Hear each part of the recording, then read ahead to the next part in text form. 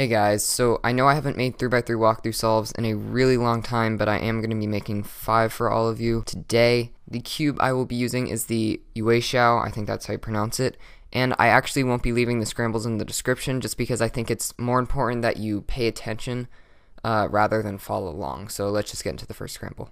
Okay, so for this cross I would definitely do yellow because I already have this cross piece in and this one.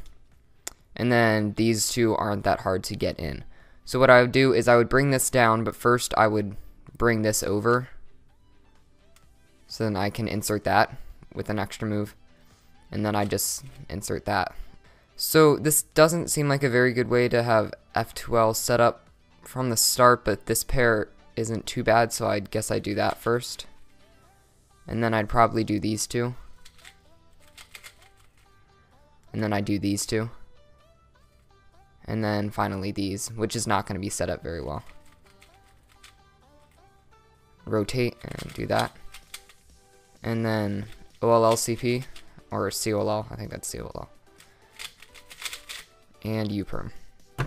Alright, for this scramble I would also do yellow because it's a 4-move cross. Because I have this piece, these two pieces right here, which can be set up with each other, and then these two can be in 2 moves, and then just one more move to permute everything. So I would insert this, and then do these two, like that, and then a D prime to finish off the cross. And then the first pair I would do is green and red, so I'd rotate because that sets this up better. And then I can do those in the back, and then I have these and these, so I'd probably do these first, and then these, and then OLL and an A perm. Okay, so I definitely do white for this because this is a 3-move cross. I have cross pieces here, here, here, and here, and if you notice, these two are in correct orientation with each other, so I can just do D2 to set those up. And then I can do R2, F2 to get these in. And then I have different pairs to choose from. None of them are particularly good, but I'd probably do these two. And then I do these, which sets this up, so I'd cancel into that. Like that. And then rotate and do these last two. So then I have this OLL, then I just do like that, and PLL. Okay, I would do white for this. It's not that great, but it seems to be better than yellow. So I have cross pieces here, here, here, and here, and I can put these two in correct relation to each other in 2 moves like that. And then I can add this one in by doing D prime, R prime, and then another D prime. And I could do an R prime, but then I saw this pair, so I'm going to move that out of the way first. Insert that, and then I have this in the back. And I can cancel into these two.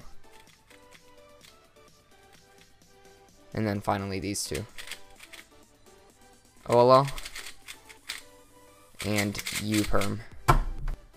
For this I would do white, because all these pieces seem to be easily able to put on their opposites, so then I can fix it all with a D2 at the end.